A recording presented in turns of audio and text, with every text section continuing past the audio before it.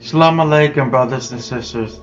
Today we're going to talk about what happened in 9/11. Without going into details, let's keep this basic. There are many unanswered questions of the 3 skyscrapers on 9/11.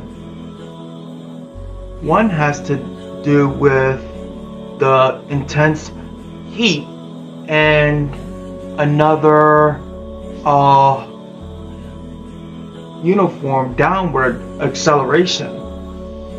There's plenty of evidence of temperature high enough to melt steel, including molten sphere of iron. Melted steel full of holes in FEMA reported melted being seen by NIST.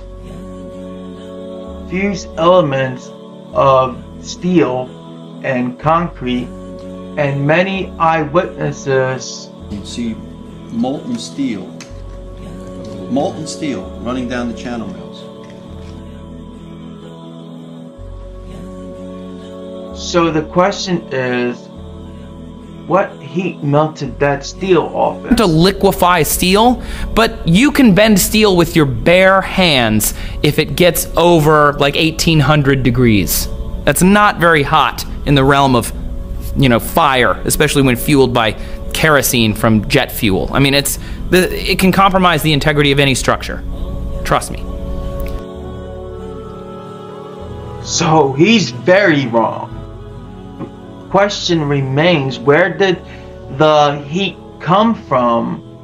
And any steel compromise would be up where the fires were sagging down, but not exploding outwards in a shower of dust.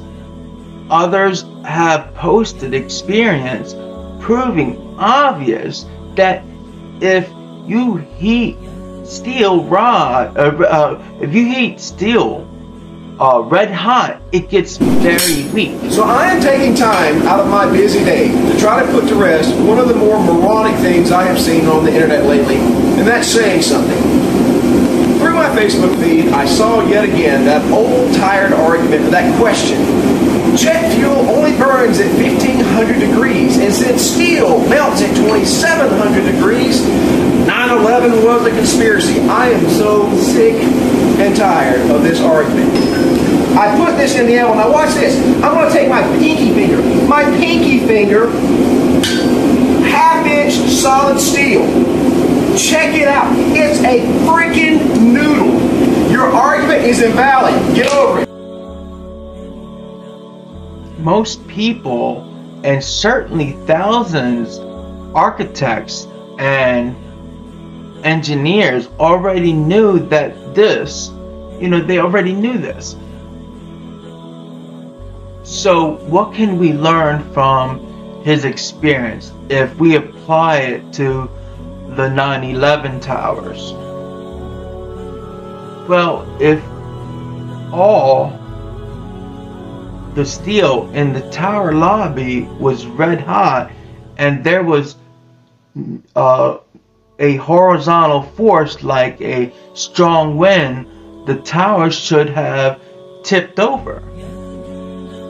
But where was the heat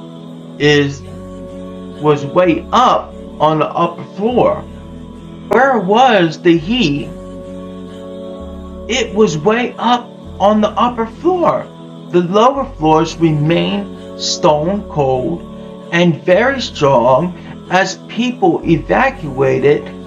How did the lower towers fall?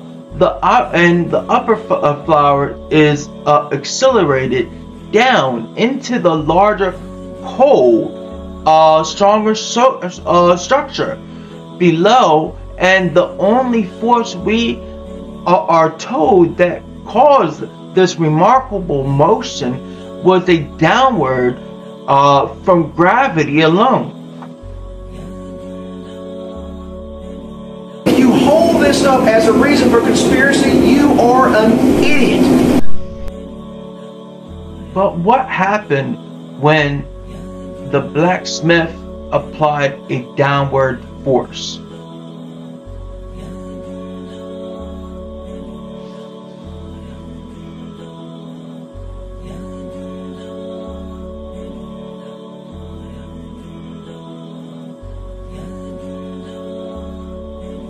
The steel rod didn't accelerate down like the top of the towers, and he's right. Obviously, it's not melted, but that's what the same jet fuel can't melt steel. It's all about those fires couldn't have melted that steel.